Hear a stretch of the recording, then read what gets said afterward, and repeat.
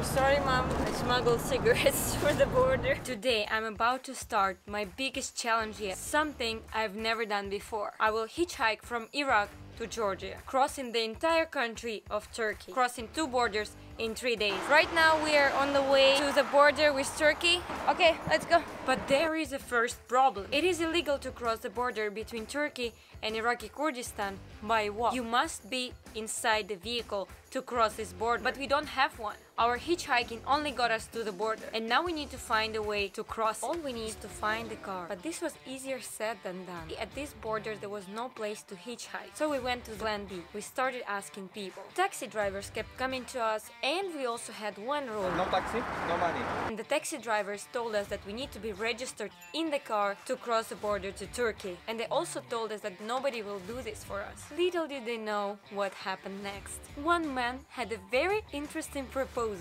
He said, "You smokings, me passport." Then he kept saying, "Smokings, smokings, you take smokings, I take passport." But we gave our passport to this stranger and registered us in his car. Then we walked to his car, and each of us got a black bag full of cigarettes. My smokings are here. Then we realized what is actually happening. This person had over than the maximum amount of cigarettes allowed to carry through the border per person.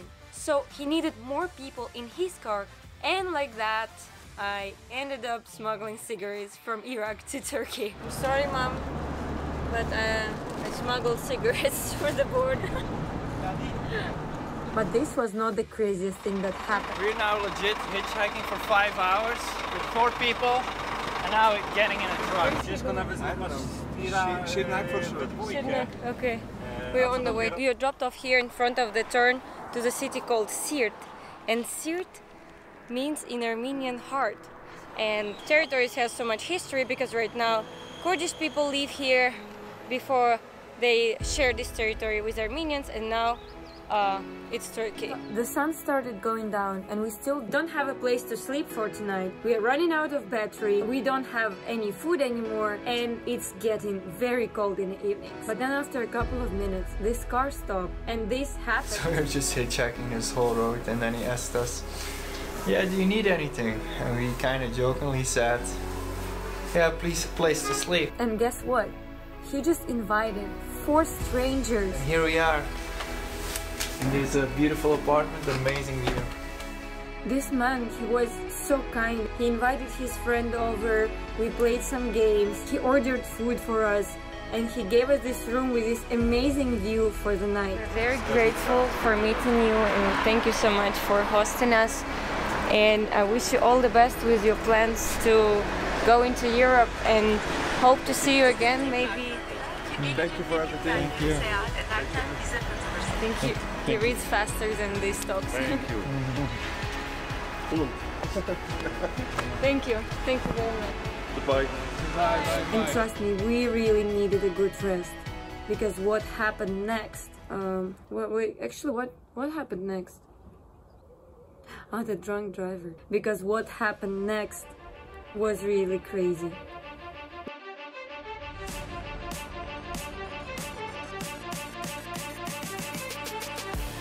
5 kilometers only to Jevash, but we can go anyway. 5 and 5 and 5 and 5. I know.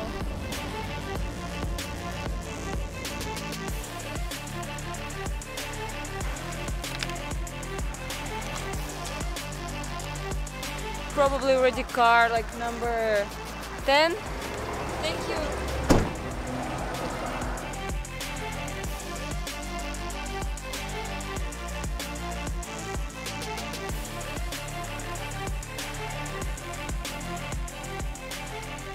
So I already lost count. I don't know how many cars we changed today, and we are right now 1 hour away from our destination. The city, small city, is called Kars, and there are no cars, 2 cars at all. Like, how is it going? Good night. The first car coming, and that car turns into the city, and nobody gets to this road yet. We are not gonna give up. Oh, I can hear another one. Oh, that's a big truck. very big truck. Just like that. That's how we do.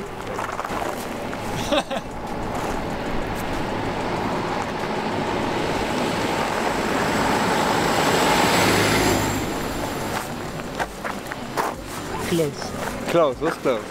You wanna take us, but I feel tired.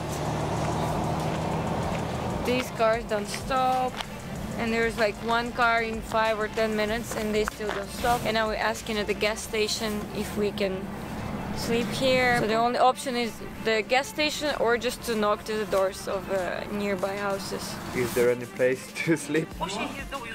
There's no place to eat here. No, eat here. No, it's sleep. Can you ask?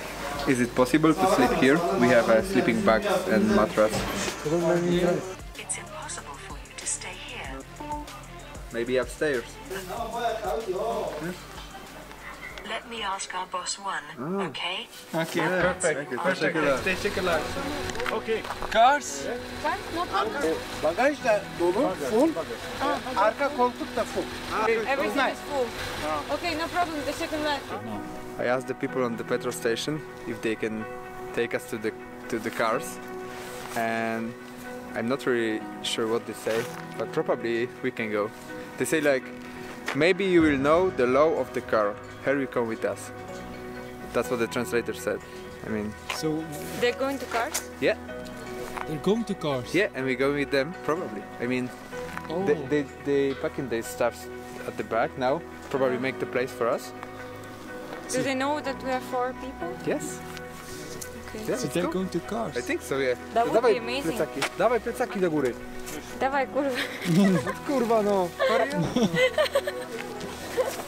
They're gonna be shocked how much stuff we have. It is. Going to cars. Happy days, yeah. I'm not sure yet how we're gonna fit with the 4 backpacks and 4 people at the back, but we have no other option. Maybe really no other option. Yeah.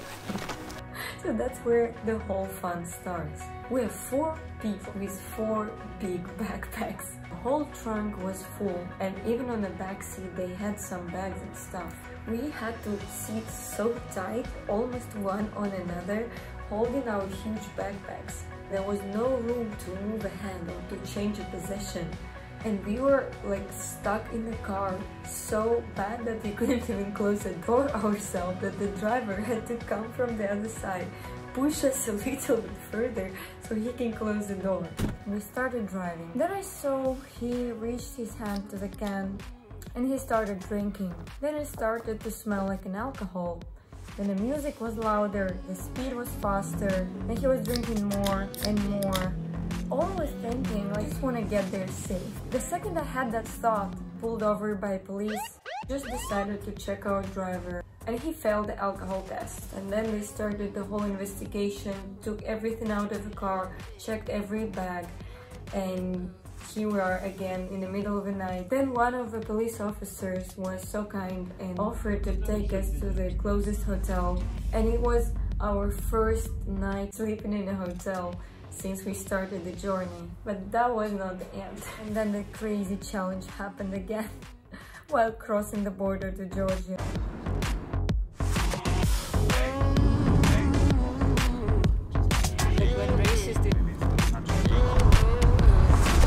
This morning it is just 3 of us. It's our last hour in Turkey. We're very close to the border. Everything gradually is changing.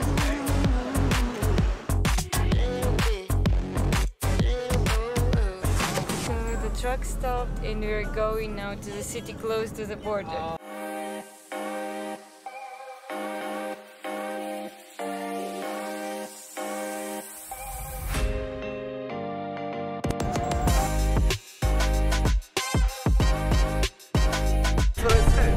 Guys, we just wished to ride on the back of a truck, and here we go. Oh my god, it's my first time. I'm so happy.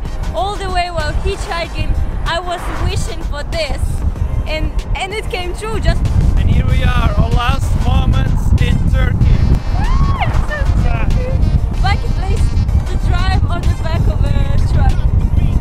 Woo! And look at this place, like amazing mountains, so beautiful. This is so amazing.